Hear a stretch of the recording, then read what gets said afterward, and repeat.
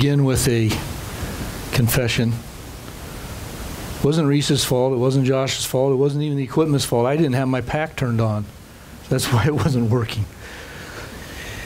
Praise the Lord that all of this is up to Him and not me, right? So, well, again, please turn with me to Ephesians chapter 6 as we bring Paul's instructions regarding the armor of God to somewhat of a close. We'll spend this week and next week in 18 through 20, and then we will finish in a few weeks with his final greetings. But again, I apologize if it seems like I'm beating a dead horse. Well, sort of. I don't really. But it is important for us to understand and to be reminded that the overall command of this section is to stand. It's given to us 5 different times in just the first 5 verses. We are to stand against not flesh and blood, but against the authorities, against the cosmic powers over this present darkness, against these spiritual forces of evil in the heavenly places. These are the things Paul says that we are to stand against. These forces are certainly behind the sin and evil that ravage this physical world, but we need to make sure we know where the battle line is, where we are to make a stand and where we are to fight. And if we are to stand, we are to use these very resources, the armor that is supplied by the person and work of our leader, Jesus Christ. These spiritual, heavenly issued pieces of armor prepare us. They equip us to stand in this life against the very things which, if they aren't stood against, will cause the believer to waver, to falter, to slip and slide and not please and glorify God. Again, please note that Paul is not making this a salvific issue, but a sanctification issue, a stand issue. In Psalm 1, we're given the picture of the man that Paul is really trying to help us be.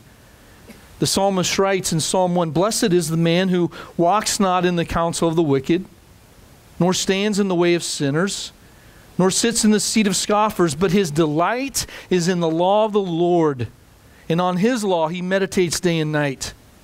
He's like a tree planted by streams of water that yield its fruit in its season, and its leaf does not wither. In all that he does, he prospers. The wicked are not so, but are like chaff that the wind drives away. Therefore, the wicked will not stand in the judgment, nor sinners in the congregation of the righteous. For the Lord knows the way of the righteous, but the way of the wicked will perish." See, the armor-bearing Christian is the tree that is planted by streams of water. He or she is the tree that bears fruit. The tree does not wither, but prospers. The armor-bearing Christian does not walk in the counsel of the wicked. He does not flirt with sin. He doesn't listen to the unwise, ungodly words of the wicked. In fact, they make no sense to him because the perspective, the worldview of the wicked is so unlike the righteous man, it's silly to him. He doesn't listen because it's nonsense. The righteous man sees and responds to reality, sees and responds to truth, not some made-up, man-produced ideology that encourages godlessness. We also see he does not stand in the way of sinners. The Christian armed with the armor of God can spot worldliness right away. He or she can discern the ways of the world and avoid them. This man not only does not do the things of the world, but he does the godly thing. And nor does he sit in the seat of scoffers. This righteous person, this righteous man in Psalm 1 is also very uncomfortable with those who mock God. He's not okay with his own sin, and he certainly is not okay with those who oppose God and his ways. Worldliness is not appealing to this person. But this man delights in God's word. He delights to do God's will. He delights in the God of the word. And the psalmist gives us a very stark contrast between the righteous and the wicked. And the writer is helping us see this. He's helping the believer who is already known by God walk in the ways of the righteous, to walk in the ways of the favored. So that's what Paul is attempting to do in Ephesians 6. He is helping us be this righteous person that the psalmist is writing about. You are already a tree if you are saved. You are already a soldier. So now Paul says, put this armor on so that you might stand, so that your roots might sink deep into the nourishing soil of Christ and His Word, so that you might bear fruit and not wither in drought, so that you might remain tall and strong in the storms of life. And Paul says these are the pieces of equipment that you need in order to be this person. Now, after instructing us to put these spiritual pieces of armor on, this morning Paul comes to the one thing that brings it all together. The one thing that makes sure all these other pieces of armor will be effective and useful. And he tells us to pray. And now there are some who attempt to put prayer in the same category along with the rest of these pieces of armor. Some say that prayer is the final aspect of the Christian armor that's to be put on so that they might stand. And if I'm honest with you, that's where I would have been before I started this study. But I'm sure as you've noticed, Paul does not illustrate this final instruction he doesn't do it the same way as he does the other pieces of armor. There are other attempts to put prayer alongside of just the helmet of salvation and the sword of the Spirit, leaving out the other pieces of armor that are to be used and put on with prayer. Again, I think the context is helpful for us in knowing where these final verses belong.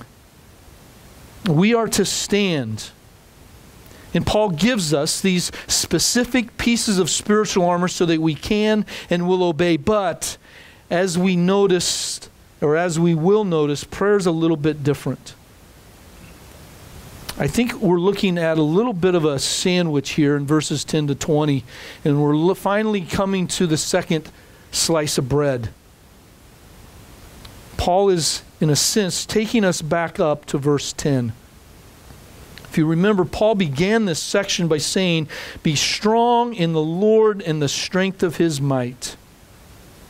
Stand might be the overarching command and desire for us from Paul, but the one ingredient, the one necessity that ensures and guarantees success in this standing is this command, be strong in the Lord.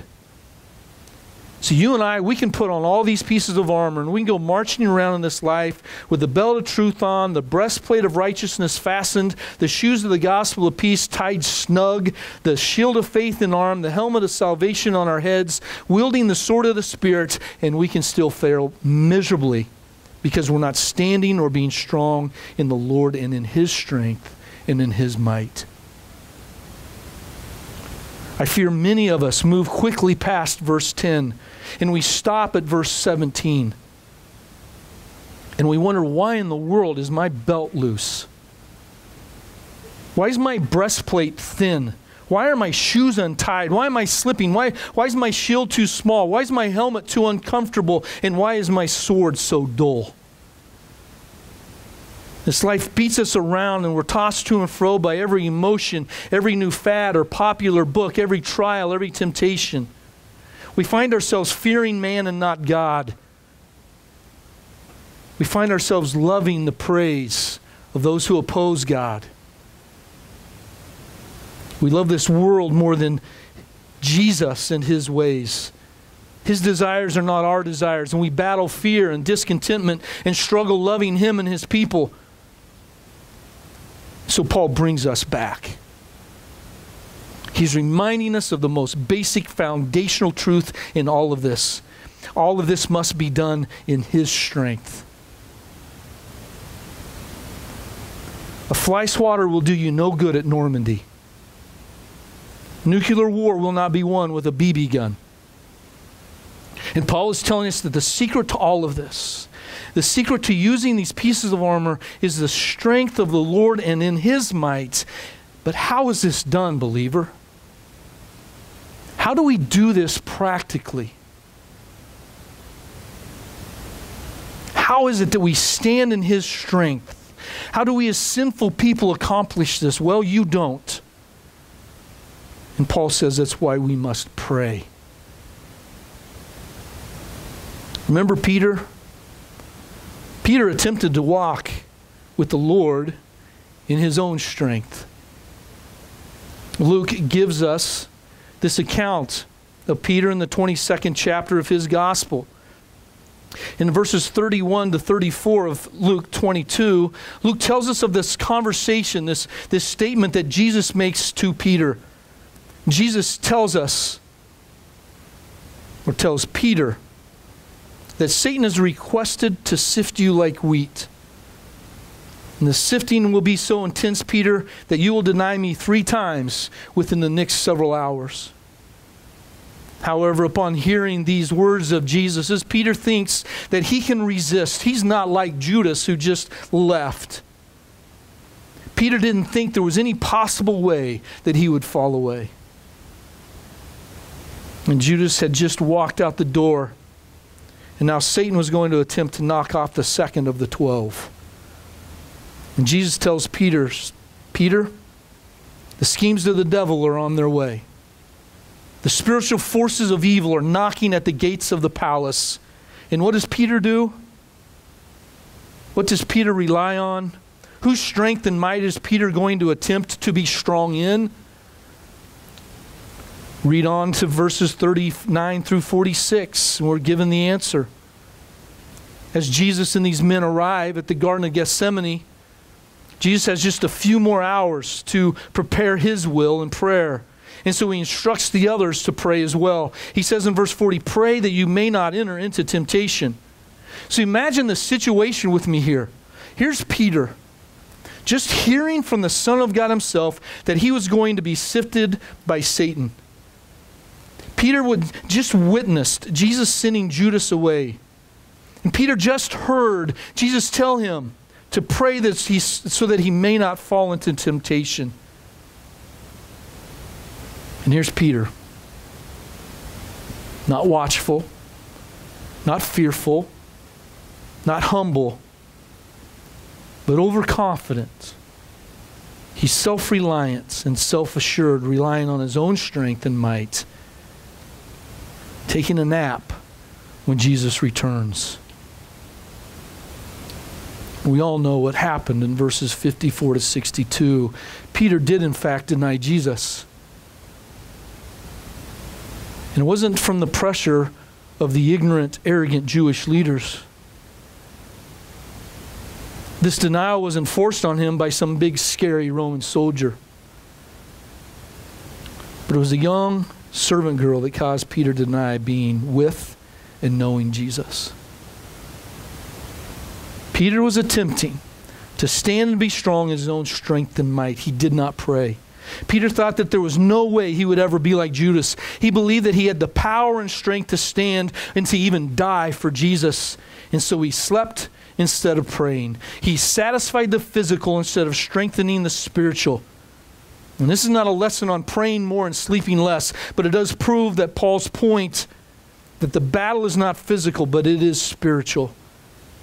And so Paul begins to teach these men and women in Ephesus that prayer is the primary way that they stand in Christ's strength. And it is through prayer in which we apply all this spiritual armor so that we might stand in the strength of the Lord.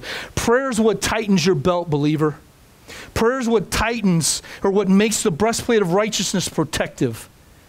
Prayer is what makes the gospel of peace fit and snug on your feet so you don't slip and trip on the loose ground. It's prayer that makes the shield of faith sound and solid and sure so that we can deflect and extinguish the fiery darts of Satan. It's what makes us think rightly about our salvation. It's what makes the words of Scripture powerful and sharp. And so Paul says, put on all of these pieces of armor. Yes, every one of them. They are completely necessary and are issued by your leader, but they will only be as effective as they are used in the strength and might of the Lord as opposed to your own. Peter says, or Paul says, so pray. So this morning, let's stand together and let's read once again this section of Scripture as we continue to see and understand what Paul has for us. Ephesians 6, again reading verses 10 through 20. Paul says, finally be strong in the Lord and the strength of His might. Put on the whole armor of God, that you may be able to stand against the schemes of the devil. For we do not wrestle against flesh and blood, but against the rulers, against the authorities, against the cosmic powers over this present darkness, against the spiritual forces of evil in the heavenly places. Therefore take up the whole armor of God, that you may be able to withstand in the evil day, and having done all, to stand firm. Stand therefore, having fastened on the belt of truth, and having put on the breastplate of righteousness, and as shoes for your feet, having put on the readiness given by the gospel of peace. In all circumstances, take up the shield of faith with which you can extinguish the flaming darts of the evil one, and take the helmet of salvation and the sword of the Spirit, which is the word of God, praying at all times in the Spirit with all prayer and supplication. To that end, keep alert with all perseverance, making supplication for all the saints, and also for me, that words may be given to me, and opening my mouth boldly to proclaim the mystery of the gospel, for which I am an ambassador in chains, that I may declare it boldly as I ought to speak. Let's pray.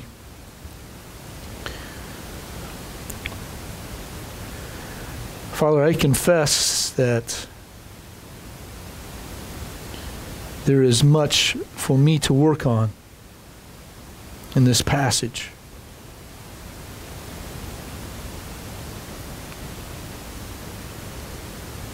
And so, Lord, I pray that you would help us all to see the glorious privilege and our great need for prayer.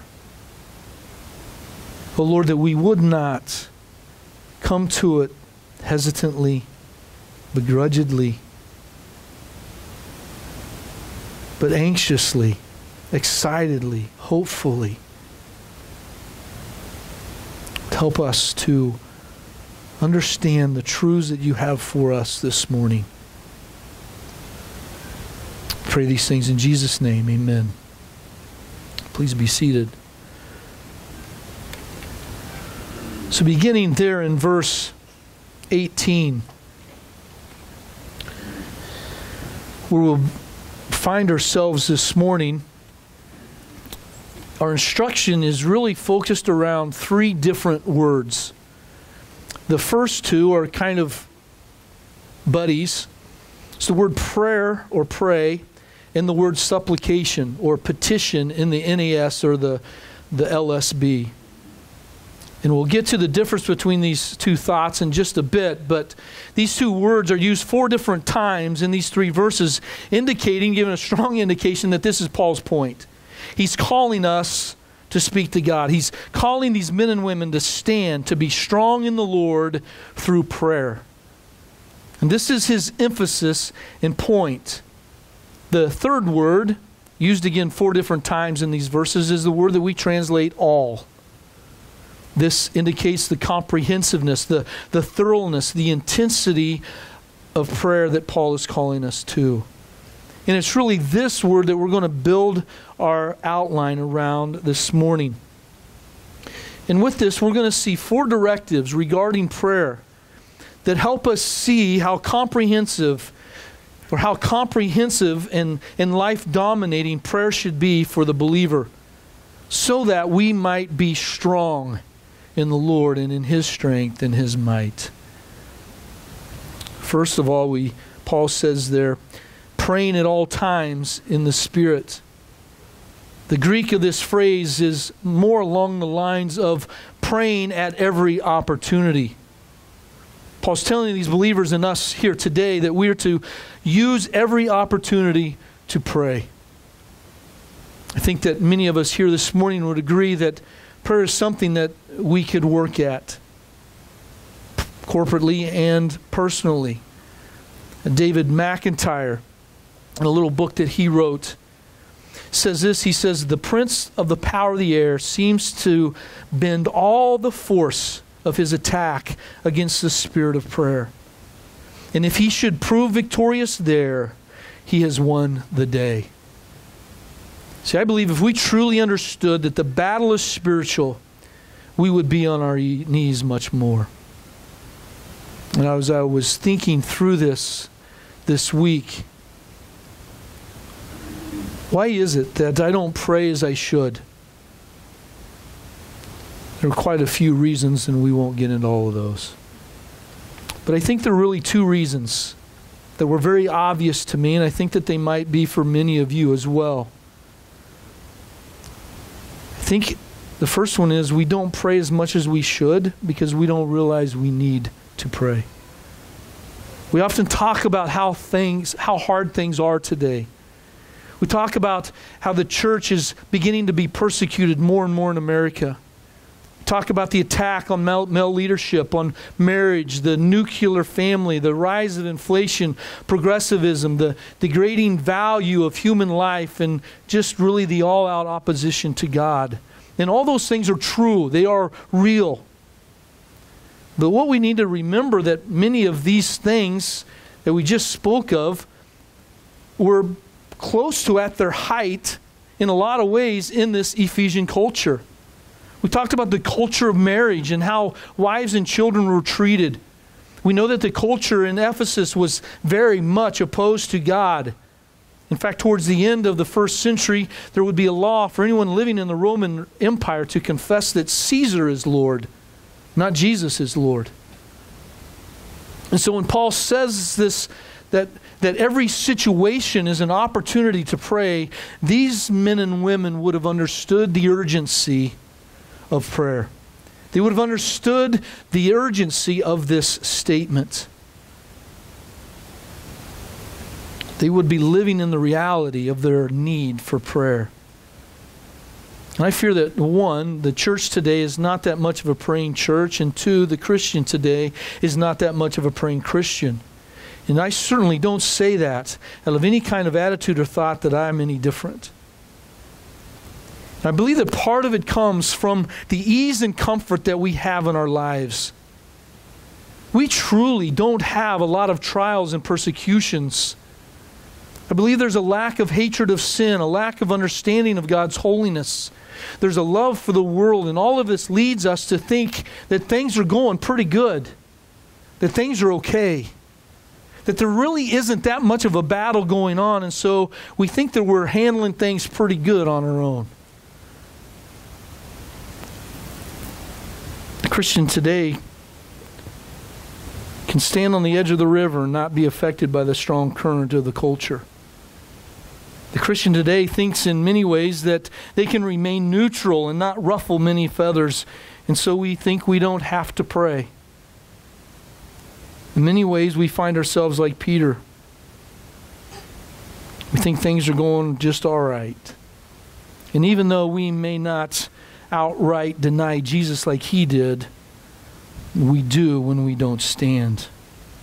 And yeah, we certainly may not be Judas, but in many ways we are Peter, and many times it's much less than a young servant girl causing us to deny him. We don't pray because we stay away from the front lines in the heat of the battle. We don't fear sin, so we allow it to hang around. We don't love truth, so we waver on it. We have weak faith, so we get hit with Satan's arrows. Our salvation has become more about us than about the glory of God, so we walk around with a concussion. We're weaponless because at some point we put the sword down and we don't know where to find it. We don't see and understand each and every situation in life as an opportunity to stand. Not just trials and temptations, but every day we walk out to the grocery store, to the workplace, to the school, or to the playground, or in our neighborhoods. Everything is an opportunity to honor and glorify God. Everything is an opportunity to stand. He brings everything our way. Every realm of life that he's put us in, we are to use as an opportunity for this. And many times we don't live lives that require us to be strong in the Lord.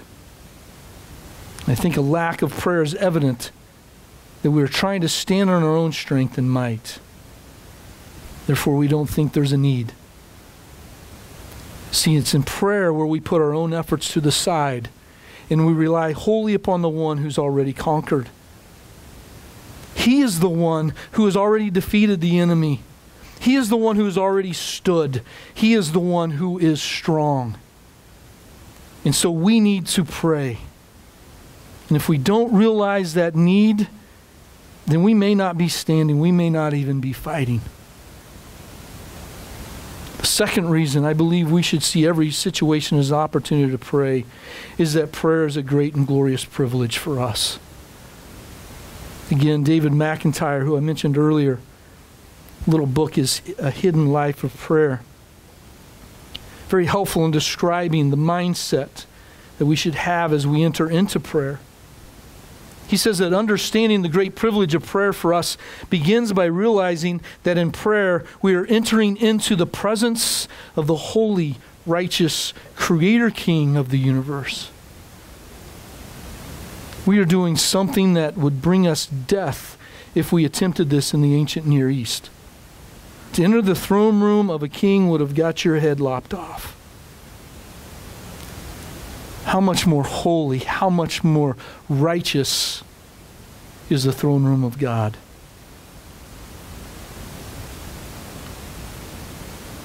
This then leads us to understand how it is that we are invited into this throne room without dying. Because this great privilege came at a great cost to Christ. Secondly, then, we enter not clothed in our own filthy, dirty, rotten robes, but in the perfect, clean, righteous robes of Jesus that He graciously clothes us in. The perfection of our Lord is imputed to us. It is as if we had obeyed in every way. It is as if we are righteous and blameless and perfect, which in Him we are. And it is because of this alone we can enter into this throne room of the King of the universe. And thirdly, then, we enter not as peasants or subjects, but as sons and daughters. We enter with boldness and confidence into the King's throne room, who is now our Father.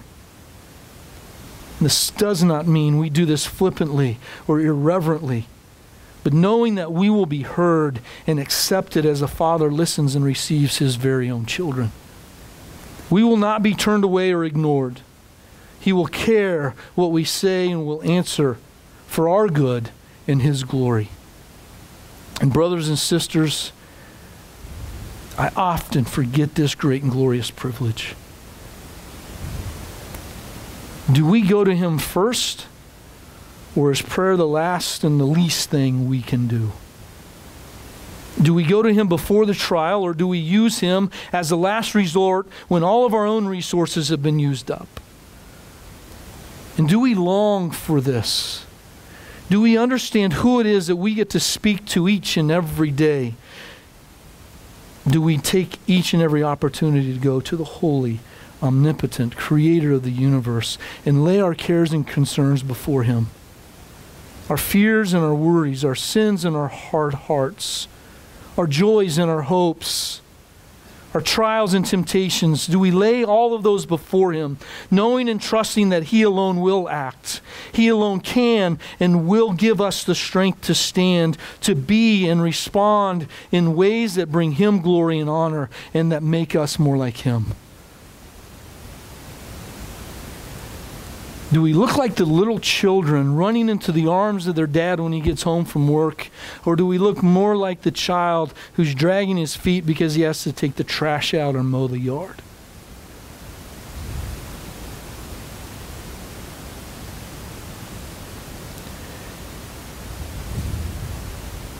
It just might be, brothers and sisters, that the situation you find yourself in is caused by Him so that you will go to Him.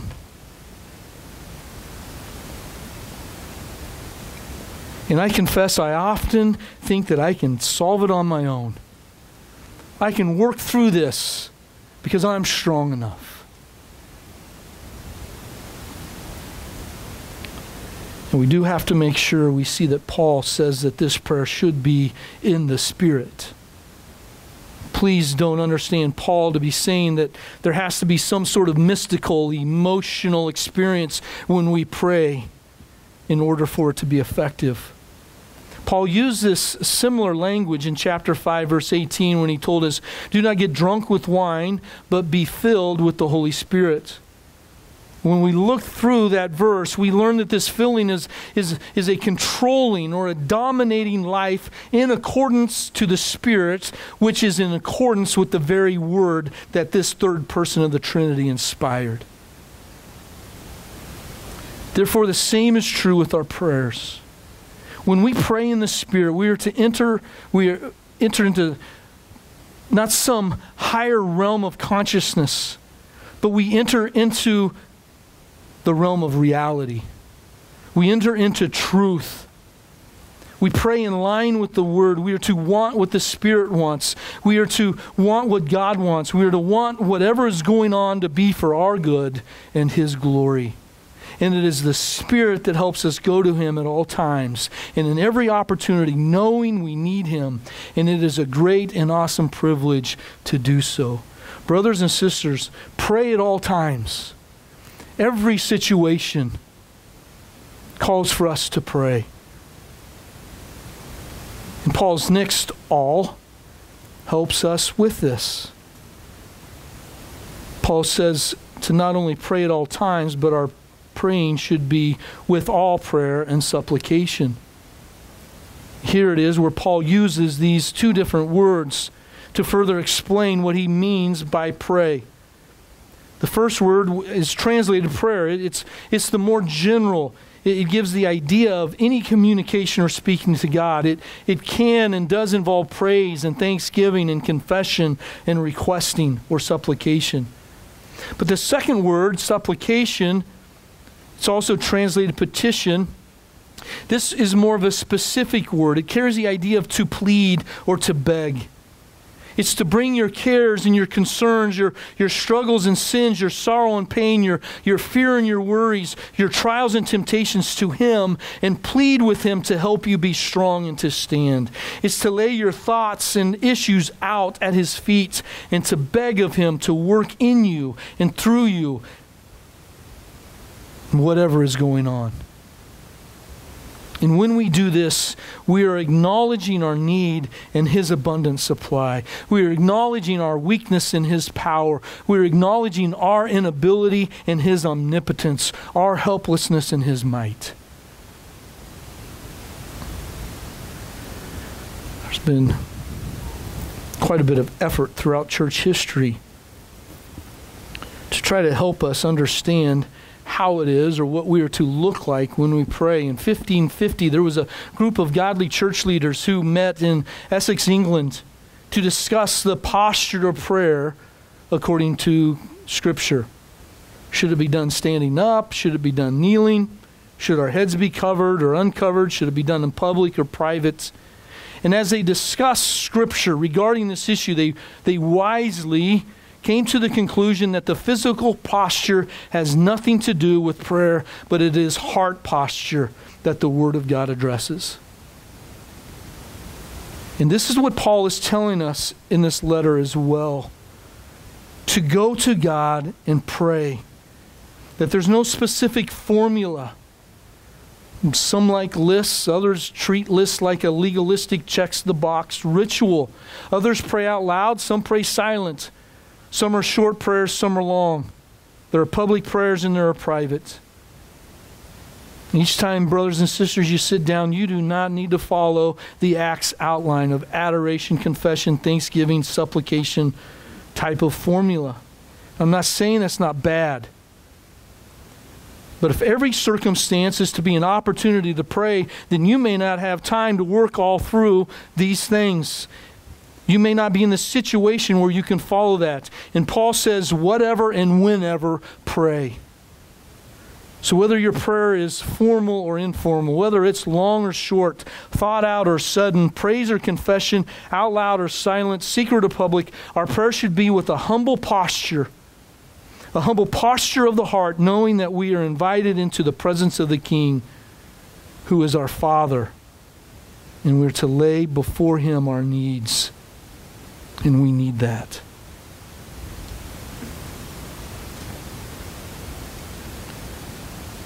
So Paul calls us to use every situation and circumstance as an opportunity to pray. And when we do this, we are to use any and every type of prayer. And now thirdly, Paul tells us to be persistent in prayer, to make an effort to pray. Paul says, to that end, keep alert with all perseverance. Now, two initial notes on this phrase. First, what does end mean? What is he referring to? And this phrase could also and is also rendered with this in view or for this purpose. And Paul again is just taking us back to the reason why we should pray. It's necessary to pray so that we might be strong in the Lord at the moment of attack. Therefore, it is that reason why we must be alert. Secondly, then, what does Paul mean by alert? What does it mean as if it almost seems as if Paul's changing directions here. Alert can also be translated watch or be vigilant. The command to pray and to be alert, however, oftentimes teamed together. In Mark's account of the Garden of Gethsemane, we're told that Jesus told the disciples, He commanded the disciples to watch and pray that you may not enter into temptation. He says, be alert and pray.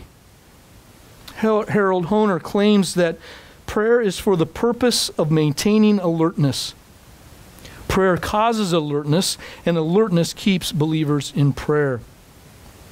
So being in prayer and being alert are brothers. They're close relatives. So before in the first 2 points, Paul says, pray whenever a need arises, and pray however the circumstance allows. But now, coupled with this continual alertness, we are to have a disposition of being persistent in prayer at all times. Paul says this to the Colossians in Colossians 4:2. He says, continue steadfastly in prayer, being watchful in it. No good soldier, or no soldier that wants to stay alive, falls asleep in the midst of heavy fighting. There's a persistent alertness of the dangers around him and his fellow soldiers. The fight is understood, and knowing what he is in the midst of is vital to his survival. I think many people at this point would go to the story of the persistent widow found in Luke 18. If you remember this parable, Jesus teaches us of a widow who is being treated unjustly, and so she goes to the judge in her city. And for a period of time, this evil, arrogant judge refuses to help this widow out. But she persisted. She kept going back and going back and going back and laying her case before him, until finally the judge rules on her behalf and he gives her justice. And in Luke 18, verse 7, Jesus says this, and will not God give justice to His elect who cry to Him day and night? Will He delay over them? I tell you, He will give justice to them speedily. Nevertheless, when the Son of Man comes, will He find faith on earth? And I think many times we hear this preached or taught or referred to in order to encourage persistence in prayer, which Jesus is teaching that. He desires for us to cry to Him day and night. But not so that we get what we want, but so that He gets what He wants.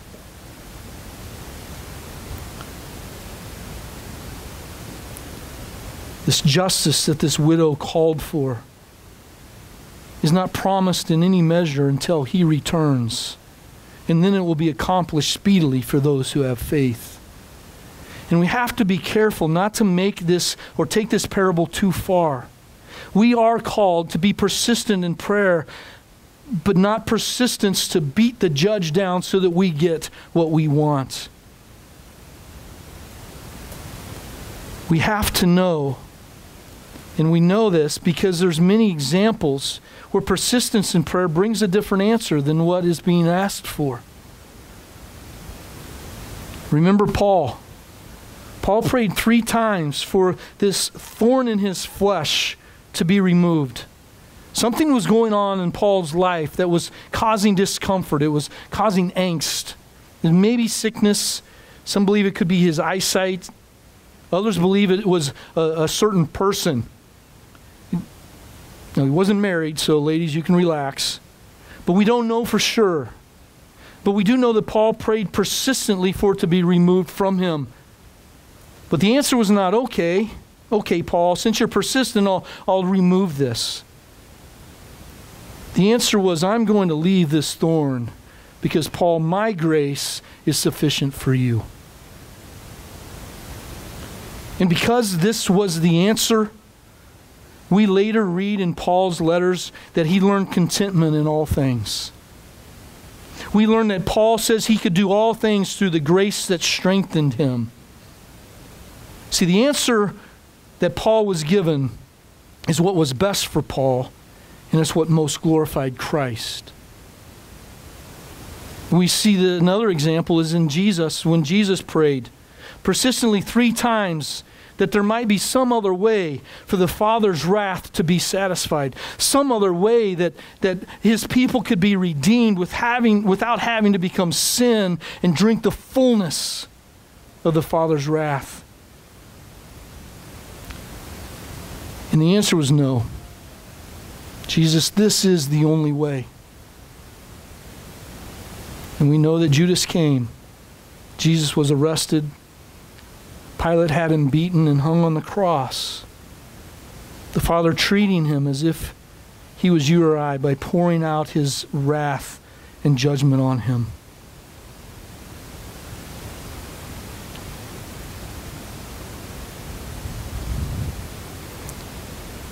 That was for our good.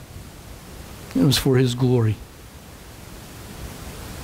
See, our persistence does not guarantee ease and comfort and immediate justice.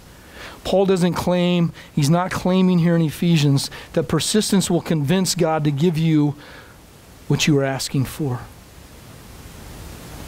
He won't always take the pain or the trial away. The heat and the heaviness of the temptation might not be removed, but our persistence does bring us into a closer fellowship and communion with God, and in this we are strengthened by Him and His might. It conforms us and our wills to His, and it helps us bear up under and resist the urge to give in or fall or retreat.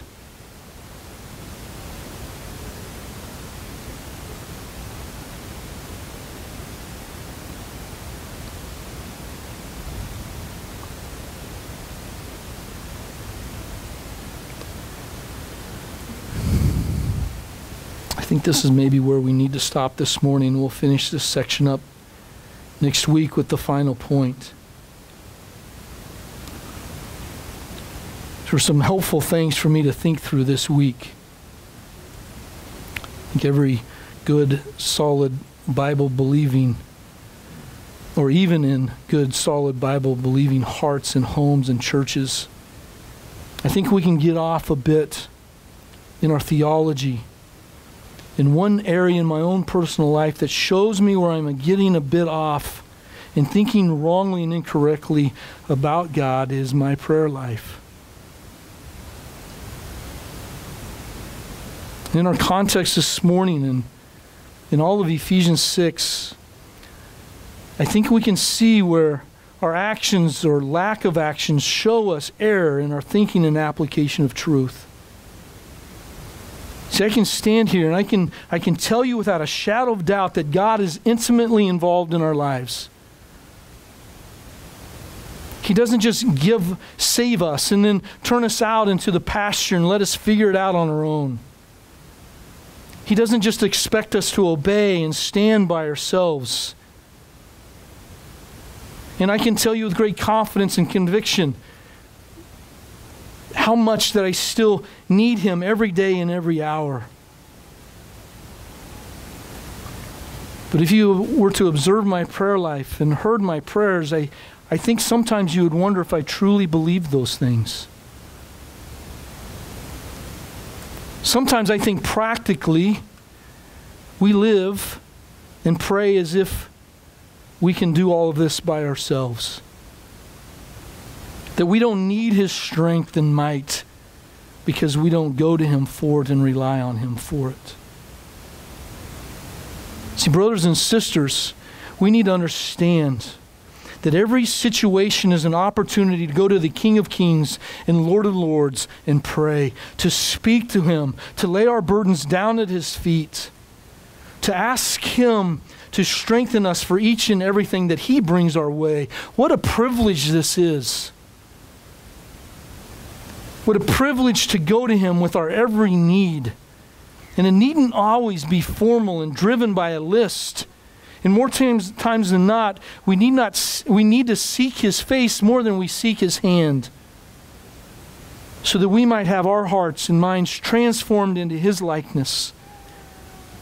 And in that, there's great hope and strength.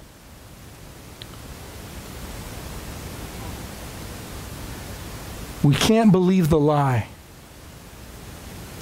We can't just think that just because we've been given a belt and a breastplate and shoes and a shield and a helmet and a sword, that we have any ability to stand on our own. All of this continues to rest in the fact that we must stand in His strength and might, in one of those ways in which we know whose strength we're relying on is our prayer life. Let's pray. Father, we thank You for Your word. And Lord, I pray that we would continually go to You with our needs, with our praises, with our thanks, with our supplications, with our confession. And Lord, through that You would give us the ability, that You would give us the strength to stand. That the truths, the reality of who You are, and the truths of what You have done for us, and how those work practically out in our lives, that You would use those in us to bring glory and honor to You. We pray these things in Jesus' name. Amen.